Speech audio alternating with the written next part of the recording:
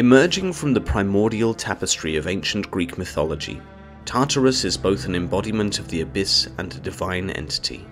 This deity of the chasm, born of chaos, is a coeval of Gaia, the earth, Eros, the manifestation of love, and Nyx, the personification of night, existing from the inception of the cosmos.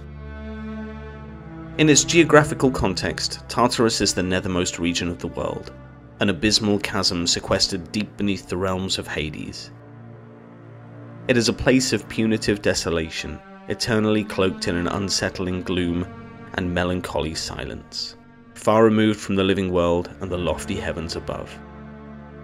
Encased in the unyielding solidity of a bronze wall and guarded by the Hecatonchires, the formidable hundred-handed giants, Tartarus represents the utmost degree of separation from divine favour. This spectral realm serves as the ultimate sanctuary of retribution, in which several infamous entities from Greek mythology were consigned. These ill-fated figures include the Titans.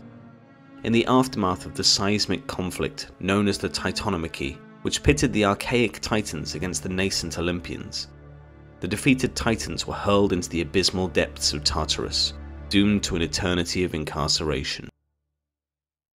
Tityos, whose audacious affront against Leto, the divine mother of Apollo and Artemis, saw Tityos condemned to Tartarus. His perpetual torment involved two relentless vultures feasting on his ever-regenerating liver. Ixion, punished for his impious coveting of Hera, Zeus's consort, Ixion was eternally enchained to a blazing wheel in Tartarus, ceaselessly revolving in a cycle of torment. Sisyphus, the wily King Sisyphus, infamous for his deceitful nature, was also doomed to the infernal pits of Tartarus.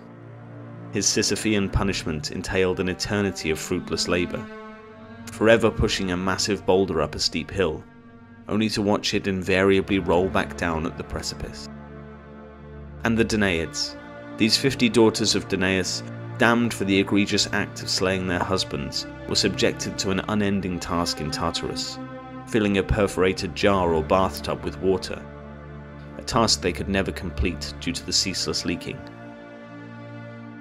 In the moral universe of Greek mythology, Tartarus operates as the embodiment of poetic justice, its punishments echoing the crimes committed by its inmates. This concept shares strong parallels with the Christian notion of hell, a place where transgressors are subjected to eternal retribution, illustrating the endurance of such archetypal concepts across disparate cultures and epochs.